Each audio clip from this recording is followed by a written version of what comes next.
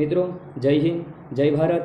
હું છું વિશાલ teraiya અને આપણે થોડા સમય પહેલાંની આ સમાચાર છે, બે થી ત્રણ દિવસ પહેલાં એવું આપણે સૌ જાણીએ છીએ કે એક શહેરની શાળાઓમાં ગુરુકુળની અંદર એવો બનાવ બન્યો છે કે ગુરુકુળના આચાર્યો વડે, શિક્ષકો વડે, ત્યાંના જે વ્યવસ્થાના જે લોકો હોય છે એના વડે જોવામાં આવ્યું છે કે ત્યાં અભ્યાસ કરવા આવી રહેલી જે સ્ત્રીઓ છે એ સ્ત્રીઓ ઋતુચક્રમાં, ધર્મચક્રમાં કે પછી રજોદર્શનમાં કે એને રક્તસ્રાવ થાય છે કે નહીં, બરાબર, એવું જોવામાં આવ્યું. જો એને રક્તસ્રાવ થતો હોય તો એને ઘરે રહેવું, એને આમ ન કરવું, એને આમ ન કરવું, આવી ઘણા લોકોની છીછરીક માનસિકતાઓ છે અને એમ કહે છે કે આ વસ્તુ અપવિત્ર છે. શું એ વસ્તુ અપવિત્ર છે?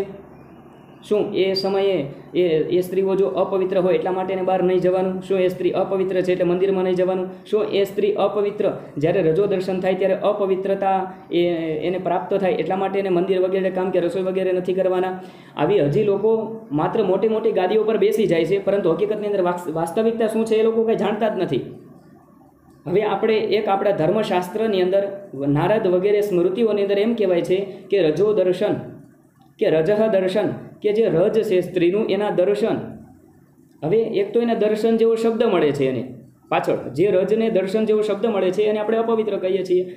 જો રજો દર્શન છે અપવિત્ર હોય તો રજો દર્શન થકી આપણે ઉત્પન્ન થયા છીએ, જે ભગમાંથી, જે યોનિમાંથી આપણે ઉત્પન્ન થયા છીએ એમાંથી જ રજો દર્શન થઈ છે. તો આપણે અપવિત્ર, અને જો આપણે અપવિત્ર તો આખું બ્રહ્માંડ છે, બ્રહ્માંડ આખી આ પૃથ્વી પર જેટલા પણ લોકો છે એ લોકો અને પૃથ્વી, અને એ પૃથ્વી પર જેટલા પણ નિર્માણો, જેટલી પણ રચનાઓ, જેટલા પણ મંદિરો, જે પણ વ્યવસ્થાઓ છે બધી અપવિત્ર ગણાય. કારણ કે આપણે એ રજો દર્શન થકી તો ઉત્પન્ન થયેલા છીએ. આ સમજવાની વસ્તુ છે હરેક લોકોએ. પછી એ સાધુ હોય, સંત હોય, પછી કોઈ વક્તા હોય, પ્રવક્તા હોય કે મોટા જ્ઞાની હોય, આ વસ્તુ સમજવાની છે કે શા માટે એને થોડા દિવસો માટે દૂર રહેવાનું, એકાંતમાં રહેવાનું, સ્નાન ન કરવાનું, રસોઈ ન બનાવવાનું, એને ખેલકૂદ, ઉછળકૂદ કરવાની મનાઈ શા માટે છે? શાસ્ત્રકારોએ શા માટે ના પાડી છે? એ વ્યવસ્થાને તમે સમજો. આપણે ધર્મશાસ્ત્ર પ્રમાણે જોઈએ તો હું તમને મૂળમાંથી પહેલાં વાત કરું કે રજો દર્શન સ્ત્રીને ક્યારે અને કેવી રીતે ચાલુ થાય.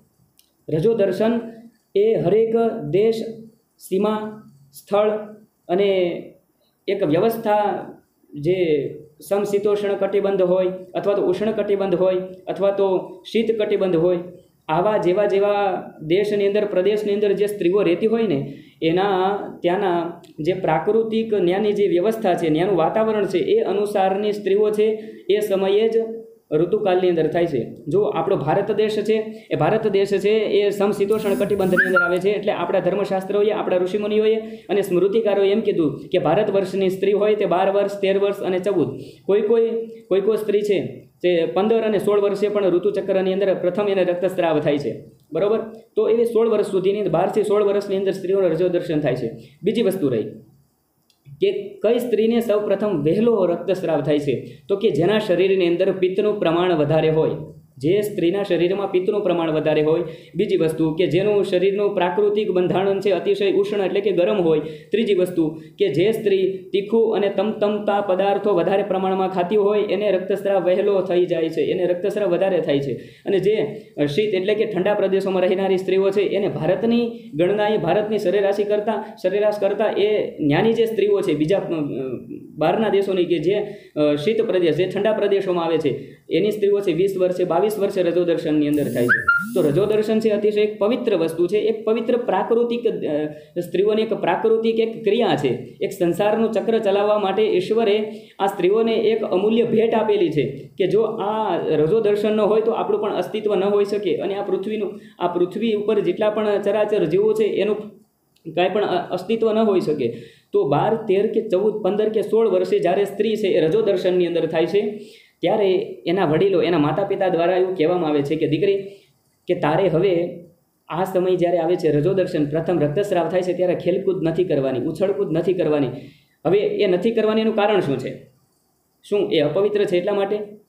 કોઈ બીમાર વ્યક્તિ હોય, એ બીમાર વ્યક્તિને એમ કહેવામાં આવે કે તારે ખેલકૂદ નથી કરવાની, તારે દોડવાનું નથી, તારે એક જગ્યાએ બેસીને આરામ કરવાનો છે. તો એનો મતલબ શું કે બીમાર પડી વ્યક્તિ અપવિત્ર છે? ના, એ બીમાર નથી. આપણે એને અપવિત્ર માની, એ આપણે લોકોએ આટલા મોટા સાધુ સંતો, આટલા મોટા આપણે હોશિયાર, આટલા મોટા આપણે વિદ્વાન થઈ ગયા છતાં પણ આપણે એને અપવિત્ર કહી આપણે કેટલા મૂર્ખ છીએ એની સાક્ષી પૂરીએ છીએ. હકીકતની અંદર એક સરસ મજાની સુંદર વ્યવસ્થા છે. એના માતા પિતા વડીલો દ્વારા દીકરીને એમ કહેવામાં આવે છે કે તારે ખેલકૂદ નથી કરવાની. શા માટે? કે જ્યારે ઋતુચક્ર ધર્મચક્ર જ્યારે પ્રથમ રક્તસ્રાવ થતો હોય ત્યારે શરીરની અંદરથી સ્ત્રીના શરીરમાંથી આખા શરીરમાંથી જે કાંઈ ગંદકી હોય છે, જે શરીરની અંદર જે મલિન પદાર્થો હોય છે, એ ગર્ભાશયમાંથી યોનિના માર્ગથી સ્ત્રીની બહાર નીકળી જતો હોય છે. અને એ સમયે આપણે કલ્પના પણ ન કરી શકીએ એટલી એક સ્ત્રીને પીડા થતી હોય છે. એની અંદર એ અસહ્ય પીડા હોય છે. એટલી પીડા હોય છે કે પોતાના શરીરનો એક અવિભાજ્ય એક અંગ હોય, એક અંગ કાઢીને બહાર મૂકી દેવું હોય, એક હાથ કાપી અને એક સાઈડમાં મૂકી દેવી, આપણને જેટલી તકલીફ થાય એટલી જ તકલીફ એક સ્ત્રીને હર એક મહિને આટલી તકલીફ થતી હોય છે. એટલા માટે જ્યારે શરીરમાંથી બધી અશુદ્ધિઓ દૂર થતી હોય એટલા માટે એમ કહેવામાં આવે છે કે તારે એક જગ્યાએ આરામ કરવાનો છે. આરામ કરવાનું મહત્વ 5-6 કારણો છે. એમાં પહેલું કારણ કે એને ખેલકૂદ કરવાની, એક સ્થાનેથી બીજા સ્થાને નહીં જવાની. એટલા માટે અને આયુર્વેદમાં પણ એમ કીધું છે કે શૂલમ નાસ્તિ બિના વાતમ, કે શરીરની અંદર જો શૂલ એટલે કે એક પ્રકારનો દુખાવો, નાસ્તી એટલે કે ન થાય. શા માટે? તો કે બિના વાતમ, જો શરીરની અંદર બહારની હવા નહીં આવે તો એ જે અત્યારે શરીરમાંથી જે બગાડ બહાર જાય છે, જે ખરાબ દ્રવ્યો બહાર જાય છે, એ બહાર જતો હશે એ ત્યારે તમને દુઃખ નહીં થાય. એટલા માટે એમ કહેવામાં આવ્યું છે કે બહાર હરવું ફરવું નહીં. એટલા માટે નહીં કે એ અપવિત્ર છે. સમજ્યા વાત? એ અપવિત્ર છે એટલા માટે નહીં. બીજી વસ્તુ કે જે ઋતુચક્રની અંદર ધર્મચક્રની અંદર જે સ્ત્રી થઈ છે એ સ્ત્રી કદાચ ખેલકૂદ કરે તો શું થાય? તો એનું જે ગર્ભાશય એનું પ્રોલેપ્સ થઈ જવાની શક્યતા રહે. પ્રોલેપ્સ એટલે કે લાંબુ. હવે જો ગર્ભાશય લાંબો થઈ જાય તો બને એવું કે રક્તસ્રાવ થઈ ગયા બાદ, માસિક ધર્મ વહી ગયા બાદ જે એના ગર્ભાશયની કોથળી ધીમે ધીમે ભેગી થતી હોય ને, એ લાંબી થઈ ગયા બાદ એમાં બને એવું કે જે પોતાનું એનું અંડાશય હોય, સ્ત્રીઓમાં 2 અંડાશય હોય, એ અંડાશયમાંથી એક અંડ છે એ માસિક ધર્મના દિવસો તમને કહું તો 16 દિવસ કીધા છે. 16 દિવસ એ ઋતુકાલ કહેવાય છે. તો 14 દિવસથી લઈ અને 16 દિવસ સુધીમાં જ્યારે કોથળી સાફ થઈ જાય એટલે તરત એક એનું અંડાશય સ્ત્રીનું હોય એમાંથી એક બિંદુ આવે, એક અંડું આવે અને એ જે ગર્ભાશય હોય એની અંદર બિરાજમાન થઈ જાય છે. અને 2 દિવસ સુધી એ અંડાશય એટલે કે 17, 18, 19 અને 20 આવી રીતે 2 થી 3 દિવસ સુધી રાહ જોવે છે કે સ્ત્રીના ગર્ભની અંદર નિષેચન થાય છે કે નહીં. જો નિષેચન થાય તો સ્ત્રીઓનું એ અંડ અને પુરુષ વડે નિષેચન કરવામાં આવેલું વીર્યનું બીજું અંડ એ બંને ભેગા થાય અને એની અંદર સરસ મજાના સુંદર એક ગર્ભની વ્યવસ્થા થઈ જાય અને ગર્ભરોપિત થઈ જાય છે. એ ગર્ભરોપિત થઈ ગયા બાદ, કારણ કે જો માસિક સ્ત્રાવ ન થાય તો એ આખી કોથળી છે એની અંદર ઘણો બધો એવો બગાડ પડેલો હોય છે, એની અંદર ખરાબ દ્રવ્યો પડેલા હોય છે અને એની અંદર કોઈ રીતે કોઈ પણ એક બીજોનું રોપણ કરવું એ વ્યવસ્થિત નથી. કારણ કે સ્ત્રી છે એક ક્ષેત્ર છે. કોઈ પણ ક્ષેત્રની અંદર તમારે બીજ વાવવું હોય, ખેડૂતે કોઈ ખેતીની અંદર બીજ વાવવું હોય તો ત્યારે વાવી શકે કે જ્યારે એ ખેતીની ખેડ કરેલી હોય, એ ખેતીને નિંદામણથી મુક્ત કરેલી હોય, એ ખેતીની અંદર પથરા ન હોય, ખોટા ખડ ન હોય અને સ્વચ્છ ખેતી હોય, એની અંદર જો બીજ રોપવામાં આવે તો એ બીજ છે ફળે ફૂલે અને વિકસે. તો એવી રીતે ગર્ભાશય છે ક્ષેત્ર છે. કારણ કે નારદ સ્મૃતિકારે પણ કીધું છે કે અપત્યાર્થમ સ્ત્રિયઃ સૃષ્ટાઃ સ્ત્રી ક્ષેત્રમ બીજીનો નરાઃ, સ્ત્રી ક્ષેત્રમ બીજીનો નરાઃ. આવું નારદ સ્મૃતિકાર એટલા માટે કીધું છે કે ઈશ્વરે જ્યારે સૃષ્ટિની રચના કરી ત્યારે આ સૃષ્ટિને આગળ ધપાવવા માટે સ્ત્રી નામનું જે ક્ષેત્ર છે એની રચના કરી છે. તો એ ગર્ભાશયની અંદર આવતું જે અંડું છે એ સ્વચ્છ સારી એવી કોથળીની અંદર બિરાજમાન થાય અને સારા સંતાનની ઉત્પત્તિ થાય. એટલા માટે એને સ્વચ્છ થઈ જાય છે અને ત્યારબાદ એની અંદર નિષેચન કરવા. એટલા માટે જ આપણે જોઈએ છીએ કે એને ખેલકૂદ કરવાની મનાય છે. અને બીજી વસ્તુ કે જ્યારે માસિક ધર્મની અંદર જ્યારે સ્ત્રી હોય છે ત્યારે એને શારીરિક પણ એટલું દુખાવો હોય અને માનસિક પણ એટલું તણાવ હોય છે. એનું મન એટલું બધું ત્યારે સંતાપિત હોય છે, એટલું બધું ઉગ્ર હોય છે મન, એનો સ્વભાવ એકદમ ચીડચીડિયો થઈ ગયો હોય છે. એટલા માટે એમ કહેવામાં આવે છે કે જો એ બધા પુરુષોની કુટુંબની વચ્ચે જો રહેશે તો બનશે એવું કે કોઈ સાથે ન બોલવાના અથવા તો અણબનાવ બની શકે, કોઈ સાથે ન બોલવાનું બોલાઈ જાય, અથવા તો થાકી પાકી હોવાથી અથવા તો એનાથી કામ ન થવાથી કોઈ વ્યક્તિ એમ કહે કે તું મને પાણી ભરી દે, કોઈ કે રસોઈ કરી દે, કોઈ ઓલું કરી દે, પેલું કરી દે, એ ના પાડે તો કોઈનું અપમાન થાય તો કોઈનું ખોટું પણ લાગી શકે. એક વ્યવસ્થા એટલા માટે હતી કે એને ખેલકૂદ નહીં કરવાની, બહાર નહીં રહેવાનું અને એક રૂમમાં રહેવાનું કારણ બીજું એ હતું કે આજથી તમે અત્યારે વ્યવસ્થા જોવામાં આજથી 1000 વર્ષ પૂર્વની, 1500 વર્ષ પૂર્વની અથવા તો આદિકાલની તમે એ જે વ્યવસ્થા છે ત્યારની સ્ત્રીનું એક જીવન તમે જુઓ કે આપણે આદિમાનવથી આપણે જોતા આવીએ છીએ કે સ્ત્રીઓ છે ત્યારે એક સંયુક્ત કુટુંબ હતા. સંયુક્ત કુટુંબની અંદર 15 થી 20 લોકો, પુરુષો અને સ્ત્રીઓ મળીને 15-20 લોકો હોય. તો સ્ત્રીઓને આપણે અત્યારે તો રવિવારે પણ રજા મળે છે, પરંતુ સ્ત્રીઓને ક્યાં નામે રજા? એને ક્યારે આરામ કરવાનો? 15 થી 20 લોકોની રસોઈ કરવાની, એના ઠામ વાસણ કરવાના, એના દળણા દળવાના, એ લોકોના પાણી ભરવાના, એ લોકોનો વસ્ત્ર ધોવાના, એના કપડાં વગેરે ધોઈ એને સંકેલી એને રાખવાની પુરુષોની વ્યવસ્થા. ત્યારબાદ એ સમયે આપણે પશુપાલનનો પણ એટલો બહોળો પ્રમાણમાં આપણે ઉપયોગ કરતા હતા. તો પશુપાલનને પશુઓને પાળવા, ગાયો હોય ભેંસો હોય એને દોવાની, એને વ્યવસ્થિત નિરણ નાખવાની, એની વાસીદું કરવાના, એને ચારવા જાય એ લોકોની બધીની વ્યવસ્થા કરવાની. તો સ્ત્રીઓને 24 કલાકમાંથી એક અડધી કલાક પણ આરામ મળતો નહીં.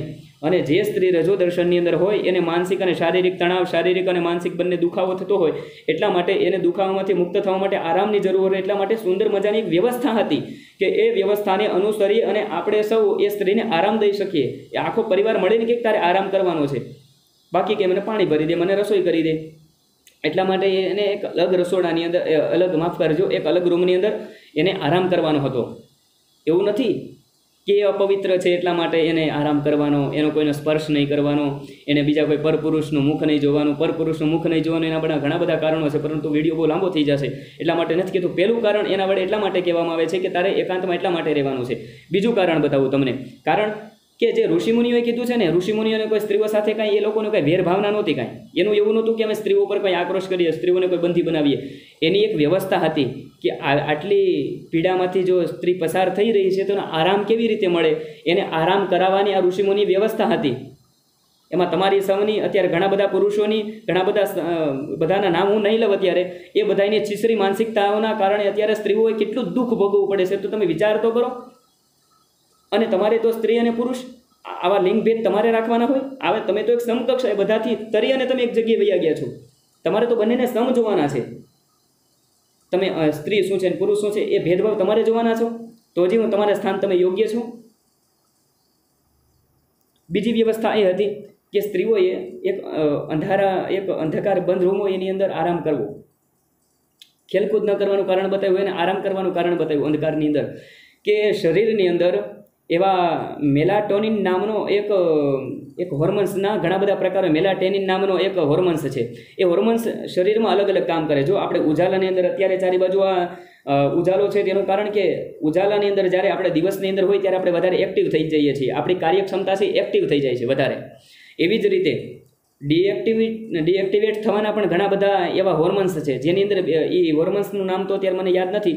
એક એવો હોર્મોન્સ હોય છે આપણા શરીરની અંદર, ખાસ કરીને સ્ત્રીઓમાં એ જોવા મળે છે. હરેક પુરુષોની અંદર, સ્ત્રીઓની અંદર હોય છે કે જ્યારે આપણે અંધકારની અંદર હોય ત્યારે એક્ટિવ થઈ જાય. કઈ વસ્તુ? તો આપણે અંધારામાં હોય એટલે આપણું કાર્ય છે ને એ આપણે કાર્ય ન કરી શકીએ. અમુક કાર્ય છે એ આપણે કામ કરવા માટે એક્ટિવ થવું હોય તો અંજવાળું જોઈએ, અંજવાળામાં આપણે વધારે કામ કરી શકીએ. પરંતુ અંધકારની અંદર ક્યાં ક્યાં કામ થઈ શકે? તો કે મળમૂત્રનો વેગ વધી જાય. આપણે જ્યારે સૂવાનો ટાઈમ આવે અથવા તો સૂઈ અને ઉઠીએ ત્યારે મળ અને મૂત્રનો બંનેનો વેગ વધી ગયેલો હોય છે. તો જ્યારે સ્ત્રી ઋતુચક્રની અંદર હોય છે, ધર્મચક્રમાં જ્યારે સ્ત્રી હોય છે, ત્યારે શરીરમાંથી જે મલિન દ્રવ્ય એના જે ગર્ભાશયમાંથી બહાર જતો હોય છે એનો વેગ વધી જાય, કે જરા પણ એના કોથળીની અંદર મેલ ન રહી જાય, મલ ન રહી જાય. એટલા માટે એને આરામ કરવાનો અંધકારની અંદર કીધું છે કે જ્યારે અંધારું છે ત્યારે એ વધારે એક્ટિવેટ થઈ જશે. કારણ આપણે જો એક તરફ આપણે અત્યારે આપણી સૌની એક અવસ્થાઓની અંદર તમને કમ્પેર કરીને બતાવું, હું તમને એક કહેવા માગીશ કે કોઈ પણ પુરુષ અને સ્ત્રી, કોઈ કપલ બે ભેગા થાય અને અંજવાળામાં બેઠા હશે ને તો એ એકબીજાને સરખી રીતે મળી નહીં શકે. એકબીજાની સાથે એ પોતાની જે શારીરિક સંબંધો છે એને બાંધી નહીં શકે. એ બંને ભેગા થશે, ચારે બાજુ કદાચ રૂમ બંધ હશે, આવી રીતે રૂમ બંધ હોઈ શકે, પરંતુ એ બંને એકલા હોય, કોઈ જોઈ શકે એમ નથી. છતાં પણ લાઇટ શા માટે બંધ કરી દે છે? લાઇટ બંધ કરી દેવાનું કારણ એ કે અંધારું જ્યારે હોય ત્યારે એ પ્રકારના હોર્મોન્સ હોય એનો વેગ વધી જાય છે. જેમ કે રોમાન્સનો વેગ વધી જાય છે. જે અંજવાળાની ગણનાએ અંધકાર જ્યારે હોય ત્યારે આપણા જે હોર્મોન્સ છે, એક પ્રકારનો હોર્મોન્સ છે, એ એક રોમાન્સ છે એને વધારે એક્ટિવેટ કરી દે. એટલા માટે સ્ત્રી અને પુરુષ બંને ભેગા થાય ત્યારે અંધકારને વધારે પસંદ કરે છે. એટલા માટે એને અંધકારમાં રહેવાનું બતાવ્યું છે. ત્રીજી વસ્તુ છે એની કે એને રસોઈ ન બનાવે. રસોઈ શા માટે નહીં બનાવવાની તમને વાત કરું કે રસોઈ જો એ સમયે સ્ત્રી બનાવે તો એને બિલકુલ આરામ થઈ શકે નહીં. મુખ્ય વસ્તુ એને જે ઋષિમુનિએ કીધું છે અલગ રહેવાનું, સ્મૃતિકારોએ કીધું છે કોઈનો સ્પર્શ ન કરવાનું, અલગ રહેવાનું, મંદિરમાં ન જવાનું, એનું કારણ એ અપવિત્રતા નથી. એનું કારણ એ છે કે એને આરામ પ્રાપ્ત થાય, એને યોગ્ય આરામની જરૂર છે, એનું જે શરીર છે યોગ્ય રીતે સ્વચ્છ થઈ જાય. તમે વિચાર કરો, કોઈ સ્ત્રી માસિક ધર્મની અંદર હોય અને જો ખેલકૂદ કરે તો એવી વ્યવસ્થા થાય. એક તમને ઉદાહરણ દ્વારા આપું કે કોઈ સ્ત્રી છે પોતાના ઘરની અંદર ઝાડુ અથવા તો કોઈ ઘરની અંદર પોતું લગાવી રહી છે, સરસ મજાનું ફિનાલ નાખી એની ઉપર સરસ મજાનું પોતું મારી રહી છે. એ જ સમયે એનું બાળક બહારથી આવી અને ચપ્પલ પહેરેલા છે, બહાર કાદવ કીચડવાળા પગ છે અને કરેલા પોતા ઉપર એ પગ મૂકે તો કેવી વ્યવસ્થા થઈ જાય? આખી અવ્યવસ્થા એક આખી ઊભી થાય ને.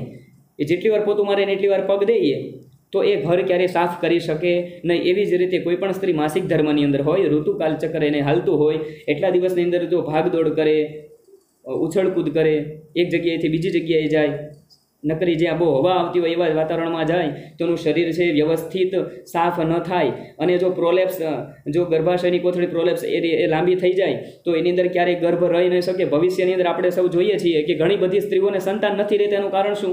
કે એને જ્યારે ઋતુકાલ હતો, એ જ્યારે માસિક ધર્મમાં હતી ત્યારે ખૂબ એને ઉછળકૂદ કરી છે, એક જગ્યાએ બીજી જગ્યાએ ઠેકડા માર્યા છે, એણે ન કરવા યોગ્ય એણે ભારે ભારે કામ કર્યા છે. એટલા માટે એને ભવિષ્યની અંદર લગ્ન થયા બાદ સંતાન રહેતા નથી. એની જે અંડાશ્રયમાંથી અંડું આવે છે એ ગર્ભાશયની અંદર ટકી નથી શકતું. ટકે ત્યારે જ્યારે એ સાંકડું હોય, નાનું હોય ત્યારે. જો અતિશય ગર્ભાશય એ લાંબુ થઈ જાય, મોટું થઈ જાય તો એ બિંદુ છે સરી અને યોનિના માર્ગથી મૂત્ર અથવા તો માસિક ધર્મની સાથે વહી જાય. માત્ર પુરુષના એક બીજ વડે જ માત્ર સંતાન નથી થતું. ગર્ભાશયની અંદર જ્યારે બે બીજ ભેગા થાય ત્યારે કોઈ પણ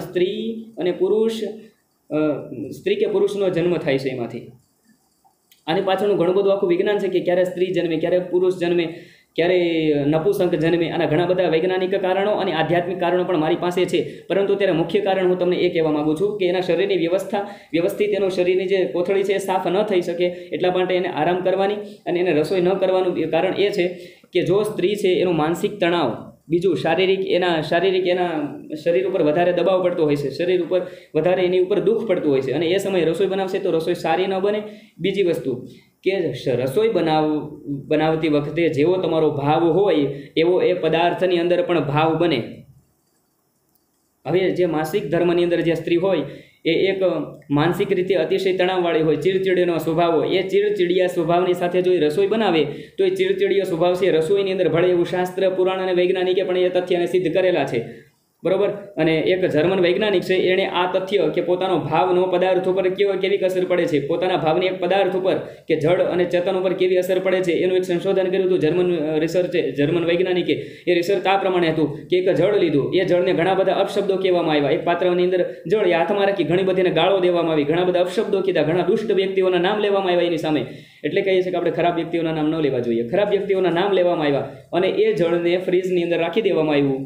અને જ્યારે કાઢવામાં આવ્યું તે આખું જે બરફ હતો ને એ તૂટેલો ભાંગો, એની અંદર નીચે તિરાડો પડી ગયેલો એ બરફ હતો. કહેવાનું કે આખો તૂટેલો હતો, એનો આકાર ખરાબ હતો એ બરફનો. બીજું રિસર્ચ કર્યું કે બીજા સારા પાત્રમાં જળ લીધું, એની સામે સારા શબ્દો બોલ્યા, એની સામે સારા વાક્યો, સુવાક્યો, એની સાથે સુભાષિત જેવી સારી વાતો બોલવામાં આવી, સારી કહાનીઓ કહેવામાં આવી એ જળને. અને એ બરફને કાઢવામાં આવ્યો, એ પાણીને ફ્રીજમાં રાખવામાં આવ્યું. અને જ્યારે બરફ સ્વરૂપ બહાર આવ્યું તો સરસ મજાના કાચના ચોસલાની જેવો એ આખો અતૂટ બરફ હતો. તો એનો મતલબ આપ સૌ સમજી ગયા છો કે પોતાના મનની જે ભાવ છે એ ભાવની અસર છે પદાર્થ ઉપર અવશ્ય થાય છે. અને આપણા જગદીશચંદ્ર બોઝે પણ એક મશીનનું નામ તો મને યાદ નહીં આવે અત્યારે, એ મશીન જે છે એવું બનાવ્યું હતું કે તમે કુહાડી લઈ અને વૃક્ષની પાસે જાવ તો વૃક્ષ છે એને દુઃખ થાય છે, એ સંવેદનશીલતા છે બતાવે છે. તો એવી જ રીતે જે અન્ન પકાવે છે એ સ્ત્રીનો ભાવ સારો ન હોય તો અન્નની અંદર પણ એ ભાવ ભળે છે. અને એ કુભાવથી, દુષ્ટ ભાવથી બનાવેલું જે અન્ન છે એ ઘરની અંદર બધા લોકો ખાય તો બધાય લોકોના મનની અંદર એવો તણાવ ઊભો થાય, બધાય લોકોના મન છે એ વ્યગ્ર બને, ઉગ્ર બને, એકબીજા બાંધે. અને ઘણા લોકો જે ઋતુચક્રની અંદર, ધર્મચક્રની અંદર હોય અથવા તો માસિક ધર્મમાં હોય એ સ્ત્રીના હાથનું ભોજન ખાય ત્યારબાદ ઝઘડે છે. અને ઘણા બધાના ડાયવોર્સ થયેલા છે, ઘણા બધાના તલાક થયેલા છે. એવા મારી પાસે પણ ઘણા બધા દાખલાઓ છે. એ અપવિત્ર છે એટલા માટે એની પાસે રસોઈ નથી કરાવવાની એવું નથી. હકીકતની અંદર એના શરીરની અંદર એના માનસિક તણાવ હોય છે અને એનો ભાવ રસોઈની અંદર ન ભળે એટલા માટે એને રસોઈ ન કરવાની એવી શાસ્ત્રકારોએ આજ્ઞા કરી છે. ચોથી વસ્તુ છે કે મંદિરે નહીં જવાનું. મંદિરે શા માટે નહીં જવાનું એનું કારણ બતાવું કે મંદિરને આપણે સૌ એક પવિત્ર જગ્યા માનીએ છીએ. આપણે જ્યારે મળમૂત્રવાળા હોય ત્યારે આપણે નથી જતા હોતા, તો આપણે આડા દિવસે પણ ઘણા લોકો તો નથી જતા. તો પછી આવા માસિક ધર્મની અંદર જ્યારે હોય છે એક સારી જ વસ્તુ છે, પરંતુ એ સમયે શરીરમાંથી જે બગાડ બધો બહાર જતો હોય છે એ સમયે એક પ્રકારની મર્યાદા રાખી છે. અતિશય ખરાબ છે એટલા માટે એક મર્યાદા રાખી છે. કે તમારી માથે કોઈ ગોબર ઉડાડ્યું છે એવું ગોબર એવા માથે તમે એવું ગોબર લઈને તમે કોઈના ઘરે ન જાઓ, કારણ કે તમે ભૂંડા લાગો એટલા માટે. તો એક એવી વ્યવસ્થા છે કે મારા શરીરમાંથી એવું બધું અત્યારે ખરાબ દ્રવ્ય બહાર નીકળે છે, તો એ સ્ત્રીઓએ એ સ્ત્રી સમજે છે કે મારે મંદિરમાં ન જવું જોઈએ. એના માટે કોઈ અંકુશ નાખવાની જરૂર નથી કે તમારે મંદિરમાં નહીં જવાનું, તમે મંદિરમાં જશો તો મંદિર અપવિત્ર થઈ જાય. હવે આપણે ગંગાજળ હોય, એ ગંગાજળને કોઈ ખરાબ જળમાં નાખવામાં આવે તો ગંગાજળનું ટીપું છે એ ખરાબ થઈ જાય કે ખરાબ જળ છે એને ગંગાજળ બનાવી દે. આપણા જ્યારે પાણીનો ઘડો ભર્યો હોય એની અંદર એક ગંગાજળનું ટીપું નાખો તો એ ગંગાજળનું ટીપું છે એ આપણા ઘડાનું જળ થઈ જાય, એવું ન બને. એ એક ટીપું છે એ આખા ઘડાને ગંગાજળ બનાવી દે. તો એ કોઈ અપવિત્ર વસ્તુ નથી એમ કહેવામાં. મારો કહેવાનો હેતુ એમ છે એ અપવિત્ર નથી, એ અતિશય પવિત્ર ક્રિયા છે. એક સ્ત્રીઓની એક પ્રાકૃતિક ગુણ, ભગવાને અમૂલ્ય આપેલી ભેટ છે. જેમ કે અપત્યર્થમ સ્ત્રીય સૃષ્ટા, આ સૃષ્ટિને આગળ ધપાવવા માટે જ ભગવાને સ્ત્રીનું સર્જન કર્યું છે. હવે જો એ અપવિત્ર હોય તો આપણે કઈ રીતે અપવિત્ર હોઈ શકીએ ભાઈ? આવા ઘણા બધા કારણો છે કે સ્ત્રીઓએ એટલા માટે રસોઈ નહીં કરવાની, પરપુરુષનું મોઢું શા માટે નહીં જોવાનું. એનું કારણ પણ એવું છે કે જ્યારે શરીર ચોખ્ખું થતું હોય, ચોખ્ખું થઈ ગયા બાદ તરત જ પોતાના પતિ વડે એની અંદર નિષેચન કરવામાં આવશે અને એ સંતાન છે પોતાના પતિ જેવો થાય. એટલે એમ ઘણા આપણે કાઠિયાવાડની અંદર આપણે એક ગુજરાતીમાં કહેવત છે કે આ તો મોઢું જેવું, આનો જન્મ થયો ત્યારે કોનું મોઢું જોયું હતું એમ ઘણા કહે છે. શા માટે કહે છે કે જ્યારે માસિક ધર્મ પશ્ચાત, કેમ કે રજોદર્શન થયા બાદ જ ગર્ભાધાન સંસ્કાર આવે છે. ગર્ભાધાન સંસ્કાર શું છે કે ગર્ભ ચોખ્ખો થઈ ગયા બાદ એની અંદર આધાન, એટલે કે એની અંદર તમારા પુરુષના વીર્યને સ્થાપિત કરવું, એની અંદર બીજને રોપવું, એ ગર્ભાધાન સંસ્કાર છે. એની પણ તિથિઓ બતાવેલી છે કે કઈ તિથિની અંદર સમાગમ કરવાથી, રતિભોગ કરવાથી, રતિક્રીડા કરવાથી, રતિક્રિયા કરવાથી પુરુષ છોકરાનો જન્મ થાય છે અને કઈ તિથિની અંદર સંભોગ કરવાથી સ્ત્રી જન્મે છે. અને લગ્ન થયા હોવા છતાં પણ કૃષ્ણ બ્રહ્મચારી શા માટે રહ્યા એવી તિથિઓ બતાવેલી છે કે તમે કદાચ લગ્ન કરો. અને આમાં જે તિથિઓ બતાવેલી છે, મારી પાસે ઘણા બધા એના પુરાવો છે, એ બધા પુરાવામાં જે તિથિઓ બતાવેલી છે એ તિથિઓમાં તમે કદાચ સંભોગ છોડી દો અને અન્ય તિથિઓમાં તમે સંભોગ કરો ને તો છતાં પણ તમે અખંડ બ્રહ્મચારી કહેવાઓ. તમે લગ્ન કર્યા હોવા છતાં, સંભોગ કર્યા હોવા છતાં, તમારે ઘર સંસાર હોવા છતાં પણ પુરુષ છે એ બ્રહ્મચારી કહેવાય. પરંતુ અમુક તિથિઓ છે કે લગ્ન થયા બાદ અમુક તિથિઓની અંદર સંભોગ ન કરવો. અત્યારે શું થયું છે કે લગ્ન થયા બાદ એ જ ખબર નથી હોતી કે ક્યારે એ ઋતુકાળની અંદર થઈ છે, અને ઋતુકાળ થયા બાદ કેટલા દિવસો છોડવા, કઈ તિથિની અંદર સંભોગ કરવું, એ વિશે જો કોઈની માહિતી જોતી હોય તો તમે તાર ફરીવાર મારો કોન્ટેક્ટ કરજો. એની ઉપર તમને વિશેષ માહિતી આપીશ કે કઈ તિથિએ. મેં એવા હજારો લોકોના એવા દાખલા જોયા છે કે એમાં જે તિથિ બતાવેલી છે એ તિથિની અંદર જ પોતાના પત્નીના ગર્ભની અંદર બીજ રોપવામાં આવે તો એ તિથિના દિવસે પુરુષ થાય. અને આમાં જે બતાવેલી છે શાસ્ત્રમાં, એ તિથિના દિવસે તમે જો બીજ રોપવામાં આવે તો એ સ્ત્રીનો જન્મ થાય.